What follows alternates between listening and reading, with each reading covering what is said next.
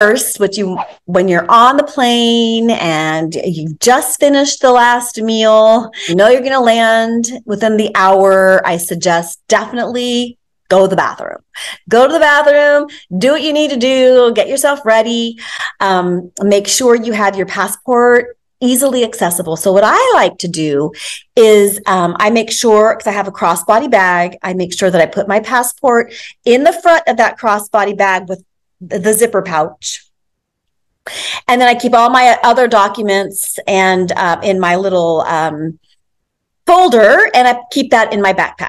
So I have my crossbody bag in front of me. Even if I have to put that crossbody bag in my backpack when I go onto the plane, I make sure I take it out so that I have my passport easily accessible, because you're going to have to show it when you go around. You're going to have to show it to passport control.